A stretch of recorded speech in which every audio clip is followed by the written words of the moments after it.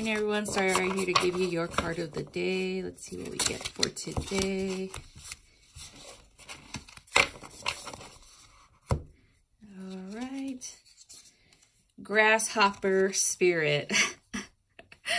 If you guys watched my other video about Ant Spirit, and then I got Grasshopper Spirit for you guys, it's pretty funny.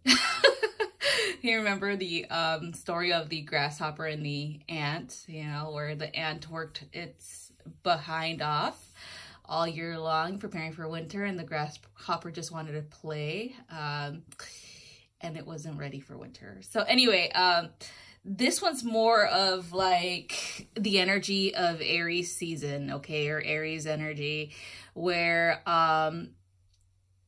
even though you haven't really made a plan of action, or you haven't really thoroughly examined something, you know in your heart and you have faith in the outcome, okay? That's what this energy is all about, is that you are still gonna go ahead and do it anyway, regardless of whatever information you have at this time, okay? Just remember, there's always gonna be consequences to your actions. It's going to be consequences to the choices that you make, but understand that I feel like this energy, because it's such an Aries energy, they understand that even if there are repercussions or consequences to an action that they take today, they still have faith that they're going to overcome any obstacle, which is pretty awesome in my opinion.